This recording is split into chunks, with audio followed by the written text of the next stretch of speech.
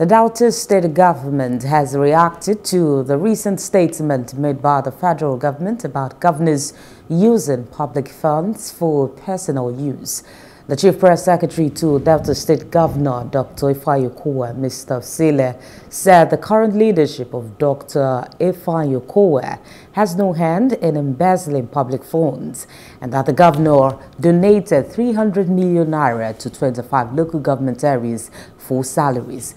L.G.A. made the statement while speaking to newsmen in the government house in Asaba, the state capital.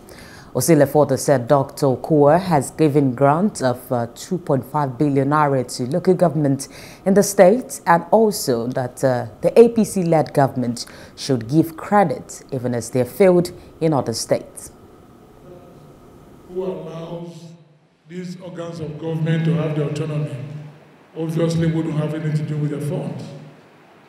It is on record, we've said that before, over and over, that the government of Senator Dr. Okowa every month augments the finances of local government in the state with about 300 million to make sure they're able to pay their salaries and stay afloat. He does that religiously, monthly. For a man who does that, how can he be among those who steal local government's money? So our governor is not part of it. You're also aware, we were told here in Delta about 2 weeks ago, how the government of Senator Dr. Okowa gave 5 billion naira for pension arrears. 2.5 of that is for local government pensions.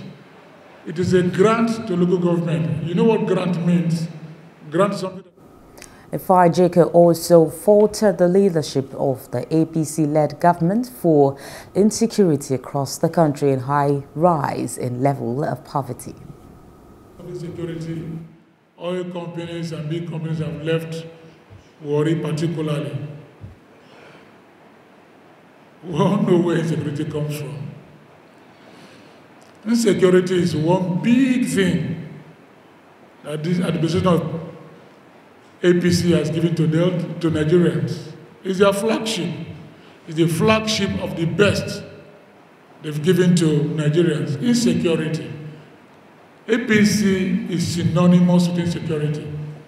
So if you say, as a federal high officer, that insecurity has chased companies out of Delta, that in itself is enough indictment.